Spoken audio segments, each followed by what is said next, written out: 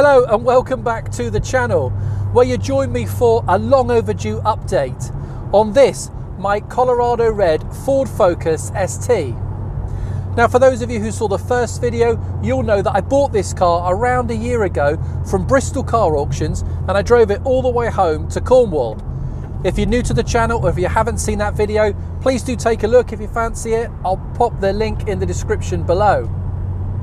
So, leading on from that last video, have I done the bodywork and the jobs that were required on this car to give it back a bit more of a standard look? Have I been driving this car? Do I even still like this Focus ST? Well, I'm going to share all of that in this video, as well as a brief telling of the Focus ST story. So please do stay tuned for all of that. And if you like your fast forward content, please do subscribe to the channel. And if you like this video, please click like and do leave me a comment. I'd love to hear from you. If you've got any questions, thoughts, observations about any of the cars, please do get in touch. Anyway, on with this video.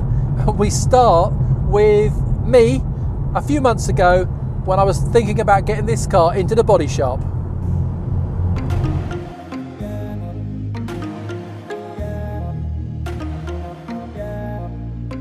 So it's time to take the Red ST into the body shop. If you watched the previous video where I featured buying the car, then you'll know that the front bumper is absolutely peppered with stone chips. So it needs to go in and have that painted. Plus we've got some lacquer peel there on the back bumper, so that's also going to be painted as well.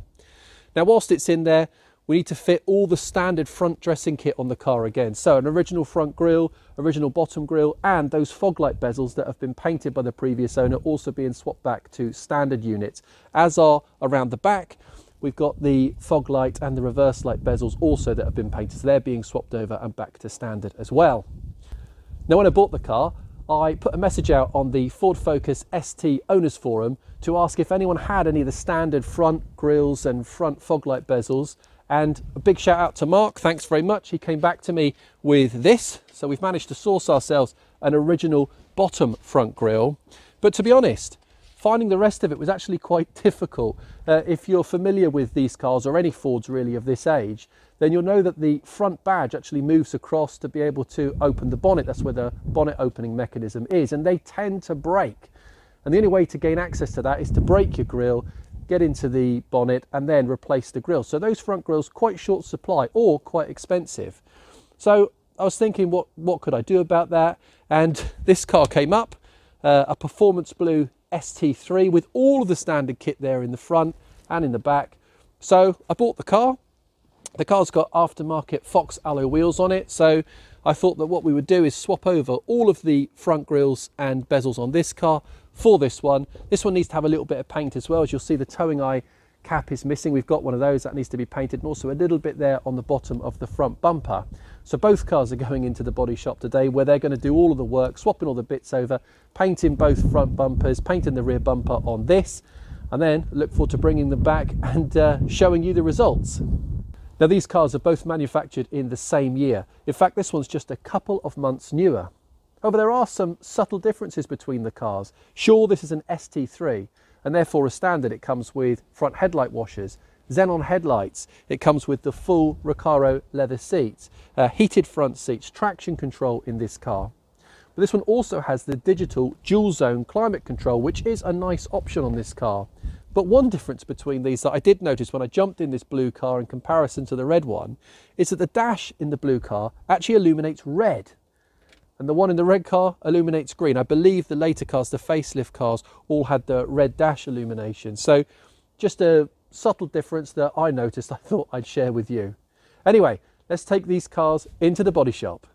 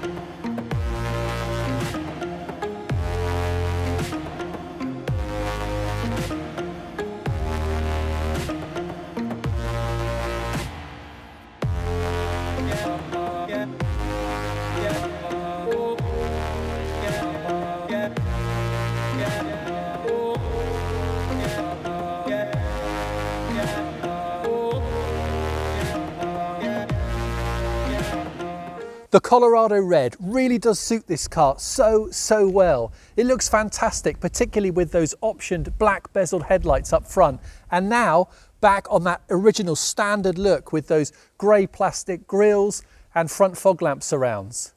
You'd be proud to turn up anywhere in this car. Just the right balance of show and go. Now, as you'll have seen there in the pictures of the refurbishment work I've had done, as well as having the front and the rear bumper painted, where I also had the rear diffuser painted red, MK Bodyshop painted this driver's side of the car, getting rid of that dull kind of pink finish that was on the car that you would have seen in the first video. As for the Ford badges back and front, well, you'll see they're back to their original blue. And it turns out all I needed to do was to peel off the red Ford overlays. Nice and simple. Also, I purchased the vinyl inlays for the ST badges from DMB Graphics and I freshened them up too. As for under here, well, the car's been into Tour Point MOT where it's had a new cam belt fitted and a full service, giving me the confidence to keep driving and enjoying this Focus ST. Oh, and by the way, as for the blue ST, well, it turned out really well too. Here, take a look at this. Now, before we take too much of a look at my car, well, let's familiarise ourselves with the Focus ST, with all the cars that have worn this ST badge. And well, I suppose the Focus story started back in 1998 at the Geneva Motor Show with the first generation, which was a game changer in the medium-sized car sector and a radical revolution from the, by then, tired Ford Escort. Now, I've featured a full video on the groundbreaking Mark I Focus, so do take a look if you fancy it. I'll pop a link in the description below. As for the ST then, well, the ST badge stands for Sports Technologies. And well, strictly speaking, it is the spiritual successor of the XR cars from the 80s and 90s, of which I'm a really big fan. Now, for the past 50 years, well, Ford have reserved their premium rally-inspired cars for the RS badge, giving us the XR and more latterly the ST with high performance, sporty looks and real street cred on a budget. In reality, for all intents and purposes, the Focus ST should have been the Focus XR3i, and in fact was sold as the Focus XR5 Turbo in Australia. So back to that first Ford Focus. And well, it took Ford nearly 4 years to bring to market a hot version of that car, which is odd really given the car's agile chassis and Ford's history and big customer base for performance variants of their cars. Nonetheless, it took until March 2002 for the first Ford Focus to wear the ST badge to go on sale. Sold with 3 doors and 5 doors as a hatchback and as a pretty cool estate, the ST170 was developed by Ford's Special Vehicle Engineering with a little help from Cosworth. The 2-litre Z-Tech was renamed Duratech and equipped with high compression pistons, larger valves in the cylinder head, variable valve timing, high lift cams and a bigger exhaust manifold. The result, 171 brake horsepower and a car that liked to be revved. And having had a few ST170s, well, I will vouch for the fact they do need to be revved to get the best out of them and to achieve that sub 8-second 0 to 60 time. The styling of the ST170 was subtle, but I've always thought them very smart cars and easily distinguishable as the higher performance model when compared with the standard Focus. I like the 17-inch multi-spoke alloys, that honeycomb grille, the bespoke ST170 headlights and both the part leather and full leather interior options. Also, the additional instrument binnacle is a nice touch and helps make you feel like you're in something sporty, albeit with the omission of a turbo gauge. That was reserved for the Mark I Focus RS. And I'm not going to go into that car here in this video. If you do want to learn a little bit more about the Mark I Focus RS, I do own one. Do browse my channel, you'll see other videos on that car. Now in 2005, the Mark I Focus made way for the Mark II. And this time, Ford were pretty much straight out of the blocks with an ST. And they were not being subtle about it, promoting the Mark II ST in its signature colour of electric orange. Compared with the ST170, everything was increased and upgraded. Power was up from 171 to 225 brake horsepower. The number of cylinders climbed from 4 to 5, with the Mark II ST receiving the inline 5 Volvo engine. The naturally aspirated Mark I turned to a turbocharged ST in Mark II form. Alloy wheels increased in size to 18 inches, the exhaust doubled to 2 pipes, 0 to 60 was reduced by 1.5 seconds to 6.5, the list goes on and on. This was the all-new bigger and better ST, delivering fantastic performance, excellent road holding, and the looks to boot. Jeremy Clarkson reviewed the car on Top Gear and he loved it, giving it the nickname the Ford Asbo. In 2012, well, we saw the return of a 4-cylinder ST as the third generation Ford Focus ST arrived.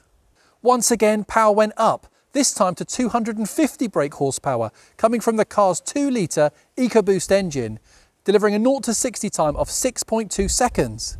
For the first time, a diesel ST was available, delivering 183 horsepower. This was Ford's first diesel hot hatch, really. That is if you don't count the Mondeo ST155. Now, the ST170 and the ST225, as this car became known, well, they came in 3- and 5-door body styles. But as for the third generation Focus, it was only available as a 5-door in hatchback or estate. The Mk3 Focus ST was extremely well spec'd, particularly in ST3 form, and it was just as quick in real-world terms as the outgoing Mk2 Focus RS. Well, up until that point, it was kind of the trend, really, as the ST took the place in performance terms of the outgoing Focus RS. In 2016, well, Ford launched their ST line, which really is a sporty trim level applied to the wider range of their cars. And I can't help thinking that it kind of dilutes the ST brand, but I'm certain it was a very smart marketing move by Ford. Right, let's bring ourselves right up to date with the 4th generation Focus, which launched in 2018.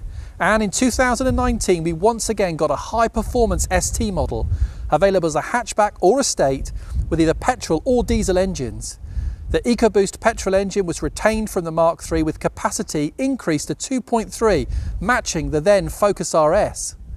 Producing 276 brake horsepower, the Mk4 ST hits 60 miles an hour in 5.7 seconds and goes on to achieve 155 miles an hour.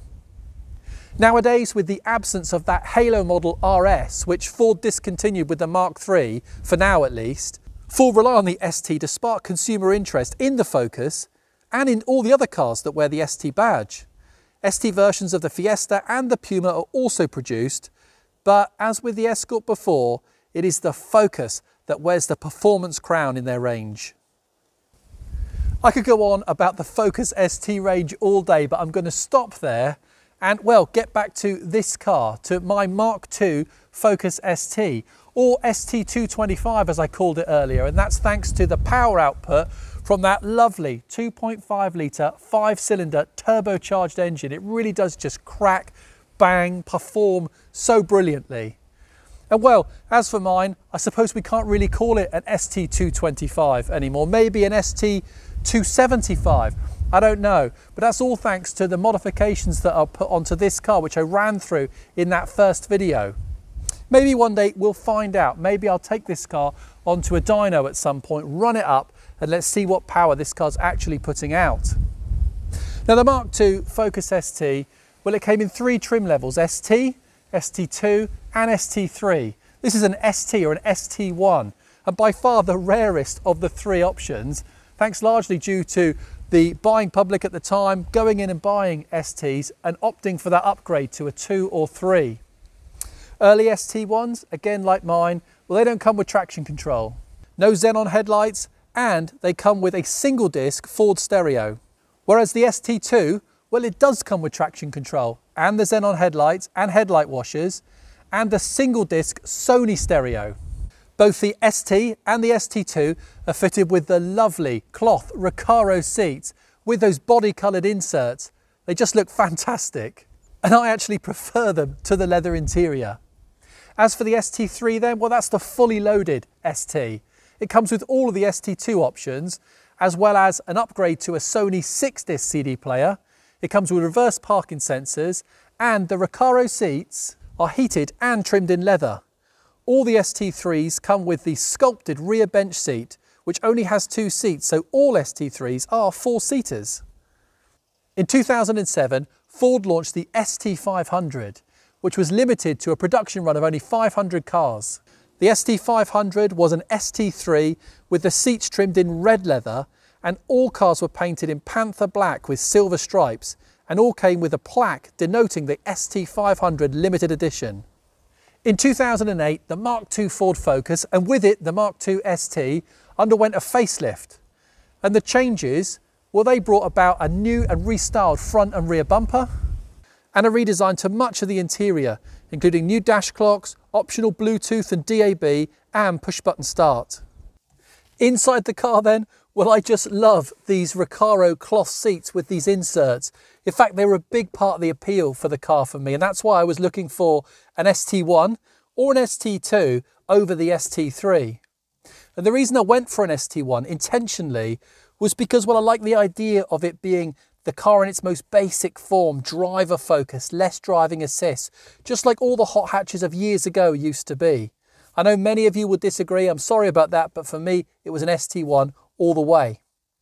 I'd love to know the history of my ST1, because you see, along with the ST1, 2 and 3 trim levels, well, Ford offered a number of options for these cars. And whoever had this car knew, well, they went crazy on the options list. This car comes with an electric sunroof, auto headlights, the upgraded Sony stereo, and the extremely rare cloth sculpted rear bench seat, which was only available on these very early cars. So just like an ST3, my ST1 is only a 4-seater. As for the rest of the interior, well, I haven't had to do very much to it at all really, other than kind of keep it clean and return these blower and vent controls to their original knobs. And as for replacing the worn gear knob, well, it turns out that the early Mark II ST gear knobs are actually really difficult to find. Ford don't sell them anymore, and they do not come up very often. It's taken me nearly a year, but I got one and it arrived yesterday. Here it is. I'll put a picture on the screen of it now. Much better condition. It cost me £50 though. And well, I'm going to swap it over now. And whilst I do, I'll tell you that I also bought from the same seller an original airbox and crossover pipe. Not that I intend to fit them right now. It's just nice to know that I have them in the event that I want to return this car to a more standard look.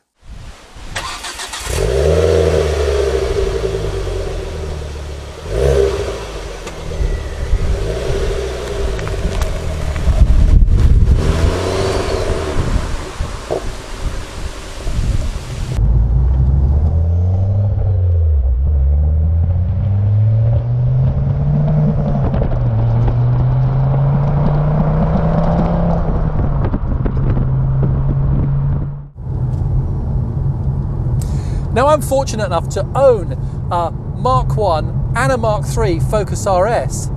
And as such, it would be easy for me to, I suppose, discount this ST and discount its performance. But in truth, this car drives absolutely amazingly. It's wonderful.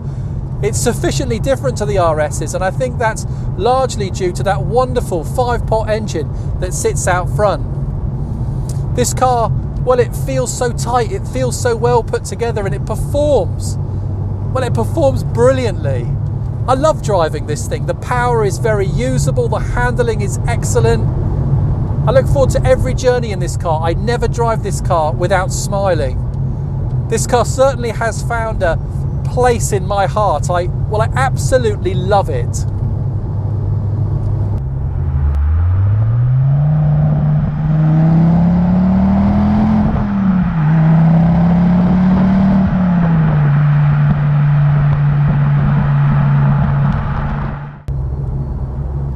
It appears to me that all of a sudden, well, these early pre-facelift Focus ST Mk2s, they seem to be disappearing from the roads. These used to be a daily sight. You couldn't take a journey, long or short, without driving past a Ford Focus ST Mk2. And now, well, they're a real rarity as a car spot.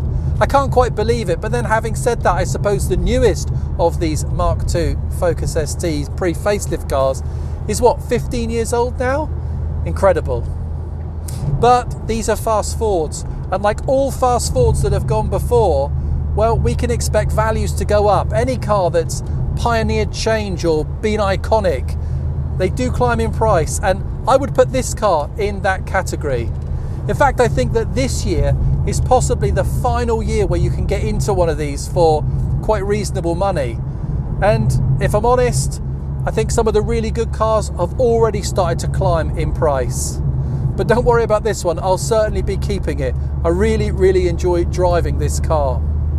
And as for my 3 Focuses, well, I intend to get all 3 together and at a car show very soon, and I promise to feature it here on the channel, so please do stay tuned for that. And if you've enjoyed coming along for this ride, do click like, do subscribe to the channel for lots more content like this, and don't forget to leave me a comment. I love to hear from you.